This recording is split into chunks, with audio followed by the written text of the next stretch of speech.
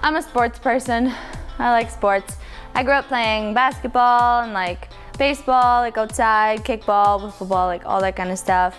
And then in high school, I did like track and field and stuck with basketball. During my new kid year, we had like a group of people that would go like a couple times a week. There's like a court not too far away, and we would get together and just like go like scrimmage for a bit and just play some games. So it was great. And like I have my ball and I'm bringing it on my next tour so that I can play at lunchtime or whatever, you know? Gotta get the feel. I trained in ballet, tap, and jazz ever since I was like little. And then I started singing like about 9th grade. I feel like I can like express myself better through like movement rather than just like standing and singing. Like I don't like connect to it as well. Through dance, it's just like natural. We had a girl that was blind in workshop that took our workshop.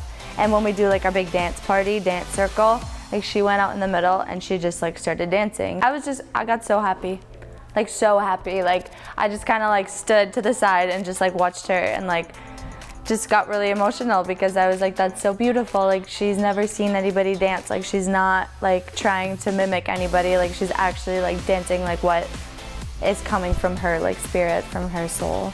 So it was like super cool.